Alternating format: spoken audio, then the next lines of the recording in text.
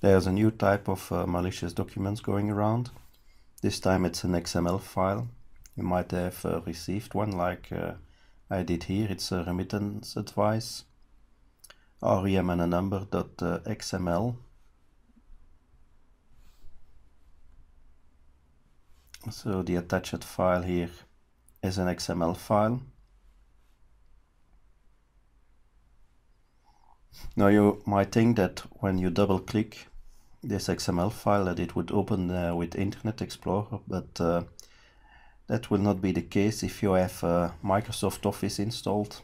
If you have Microsoft Office installed, then you have this XML directive here that says it's an MSO application and that it's Word document.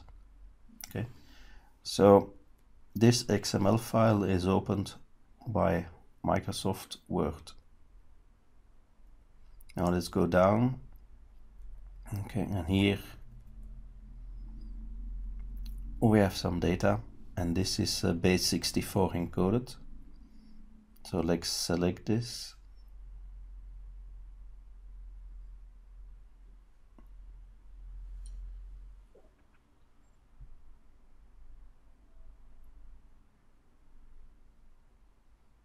Almost there. Okay. So this is the base 64, which I'm going to copy. And now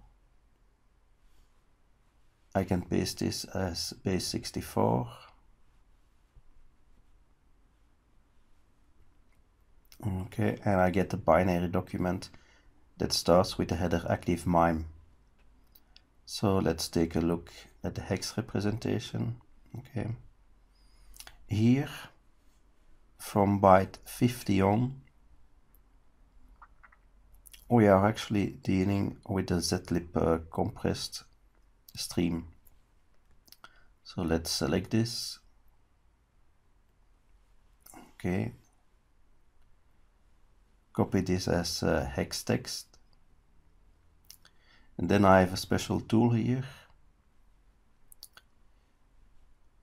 This is the compressed hex, and I can inflate this like this. So I'm decompressing the stream like that. Okay, and here now you can already see doc file. So this is actually an OLE file.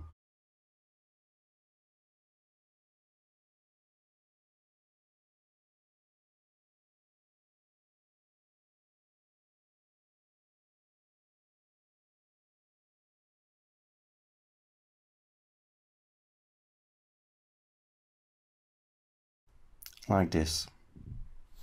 So, and then of course we can analyze this with oledump.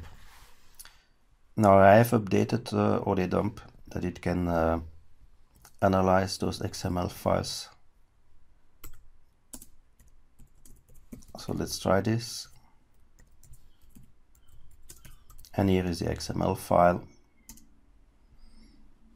And here you can see the editdata.mso file that was found inside, all the streams with macros, and here one with an URL that has been decoded by the DriveX decoder.